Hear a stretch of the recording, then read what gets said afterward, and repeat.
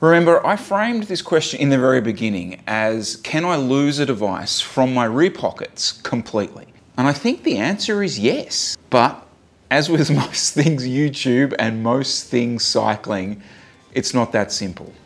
Let me explain. For those of you new to the channel, we often do this, okay? We often have a bit of fun with some different devices and kind of see how they perform out on the road. So if you do like this kind of stuff, make sure you do subscribe to the channel and like these videos to keep you up to date with what's happening in the future. For me to seriously run my phone as my bike computer, it has to do three things really well. The first is its form factor. Its form factor on the bike has to work. The second is it has to be stable. And the third is it has to last. Spoiler alert, it does not do all three. But I would very much argue that there's no bike computer that's currently doing all three as well. So let's go through each of them. When I was initially concerned about the form factor, I had that image in my head of like the big thing sitting up here and just, to be honest, full Hubbard spec, okay? That's what I was particularly concerned about. Guys, I just am blown away by the form factor. The guys at Quadlock, Australian company, I'm just so stoked by that. They've done an absolutely fantastic job with this. Just nailed it, absolutely nailed it. Good Aussie crew who have just really come good with this. You cannot beat this. I'd go as far as saying it's the best mount of any bike computer that I've seen. All right, someone made a really good point in the comment section actually when we started talking about it. I wouldn't have chosen to buy this phone if I was going to use it as my bike computer. We all have different phones. Like this is an iPhone 11 Pro Max. It's a friggin' huge phone, okay? So it is not the perfect phone to use as a bike computer. If I was buying a phone to be my bike computer, I would not have probably purchased this phone in the first place. In practical terms, yeah, putting your phone out here has taken something out of my pockets, which is absolutely fantastic, but it hasn't actually made it that much of a lighter setup. Now, obviously I could shrink a good bit of that by having a much lighter phone, but well, we're not in a position to do that. So it's not a massive weight weenie advantage going down this path. Out here on the road, I definitely find that I'm realizing I'm now proving that wrong by riding without my hands on the bars. But you can certainly notice when you get little blasts of wind, the bars being hit. It's a big device. The iPhone 11 Pro Max is a big device. That's not aero. I mean, as aero as you can get an enormous phone on the front of your handlebars, that is probably adding some drag to your ride. When the boys at Cupertino decided to design a phone, it probably wasn't its initial plan to put it down there. I haven't had any stability issues. I have had none. To the point where, so I've tried riding with the Bolt with this, I've tried riding with the 830 with this, and I've simultaneously recorded data. And what I've done is I've sent that to Jesse to have a look at, and that's kind of what he does for a living at Today's Plan. He looks at workout files, and he's kind of come back and said, yeah, look, if you'd just sent me this straight through, I would have gone, yeah, that's probably from some really good standard high-end bike computer. All the sensors that I've used are Bluetooth LE compatible. So obviously, Ant Plus is no good to you in these situations. You are completely relying on Bluetooth LE. That's the same sort of connectivity protocol like the Apple Watch uses and stuff like that. The pedals, the Asiema pedals use that. My heart rate monitor uses that. And I also used a Wahoo speed sensor. As far as I've found so far, you need to use that kind of connectivity. So hopefully you've seen, guys, I am running the Wahoo Fitness app, which really is based on mostly suggestions from you guys. When it sort of came down to it, it did the features that I most wanted or most sort of prioritized. I don't want to turn this into like specifically about this app because I'm kind of still hopeful that there's an app developer out there who can produce something more specific. And by that, look, it's not perfect, but I will say this. It seems very stable. I've tried to exit the app. Well, I have. I've gone into other apps, come back into it. It's been very, very stable, which I'm super impressed by. The screen is incredible. It's incredible. Like, it's unlike anything else I'll obviously spend a lot more time customizing exactly what it's displaying, but holy hell, like it's an iPhone screen down there. Obviously the benefits of the touch screen of this device, which you know is really, really good.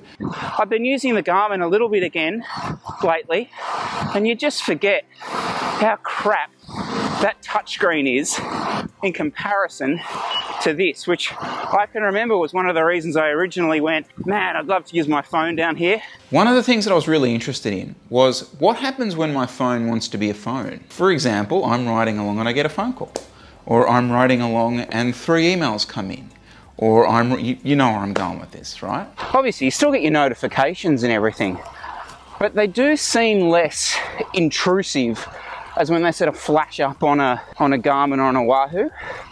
So maybe that's just the nature, the size of the screen. It was always kind of one of my gripes with specifically the Garmin, is you kind of get that beep, beep, beep. You're like, what? It's all too much. Whereas I suppose it's a format you're kind of used to. In practicality terms, what happens is, yeah, your phone displays that it's ringing and you can choose to answer it or not. Notifications pop up on the screen as per how you have set them up, which is a sort of notification system that you're probably quite used to. Okay, that's all good and well. Let's have some fun. The real reason we're running a phone is we're going to utilize some of its capabilities, all right? You know what's happening in the news right now?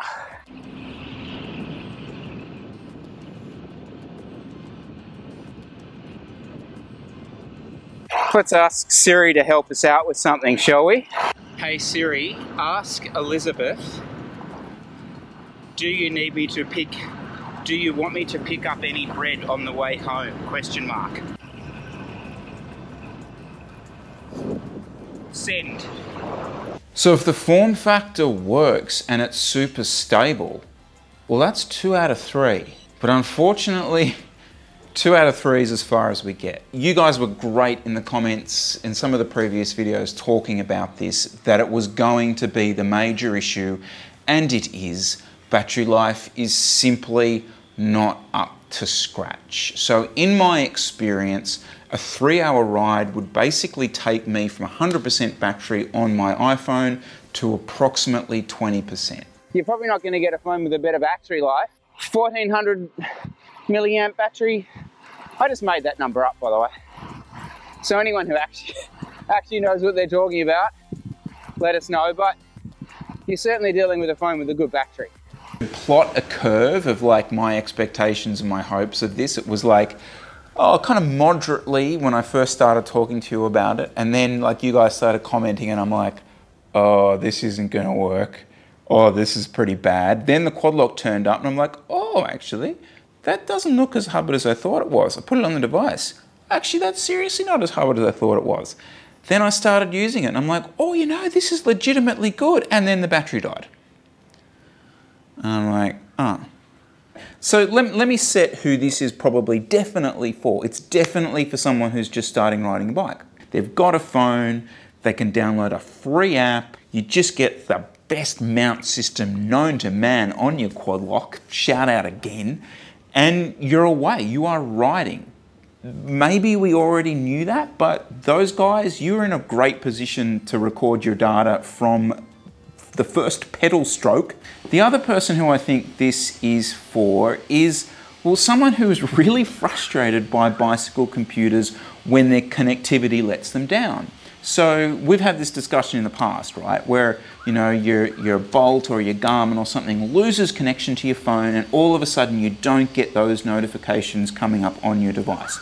There are situations for me, especially given the time that I ride, that notification might be very, very important for what you're doing. You need to get home, you need to reply to that email, etc., etc. I think for that person, this device as a bike computer is fantastic. So if getting a notification from work that you have to reply to this email is more important than knowing exactly where the next left-hand turn is on the route that you've already uploaded to Strava, then I think this is a solution for you. Everyone has a phone.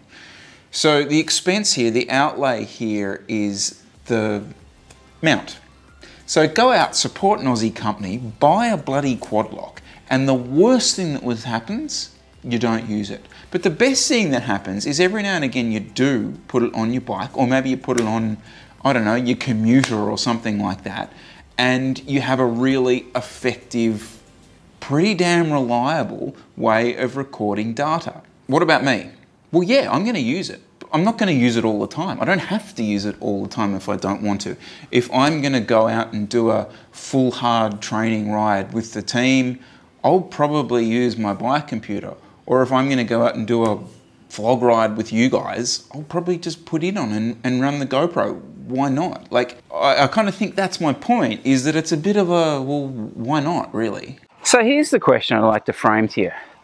What is more likely? An app that makes the phone the solution, or a bike computer that picks up on all the great stuff from the phone and turns it into the perfect solution? But look, for the record, guys, I don't feel bad for trying this. I do think there's clearly value in it. And I kind of think it's one of these ones where, like, I've made the investment now, and I think we'll be able to reap the benefits in 6 months when some young Sydney kid develops the perfect app. Speaking of young Sydney app developers, there's no segue here. I don't even know why I started with that segue. You'd think this is the first time I've done this. Damn it. Anyway, prize winners, jerseys. You guys, your jerseys are en route. Well, they're not quite en route. They're currently back there. But they will soon be en route to you.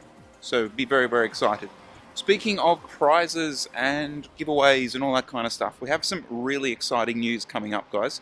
Really exciting news, actually. I'm pumped for this one. Stay tuned next week for that. It's an opportunity to be creative and win stuff. As far as I'm concerned, it doesn't get better than that, okay? Guys, if you see me out over the weekend and I don't have a phone on front of my handlebars, feel free to give me a punch and say, I thought you said this was the thing, Chris. And I'll say, yeah, but sometimes I can't be bothered and I want to take pictures with it. All right. Talk to you soon, guys. Bye now.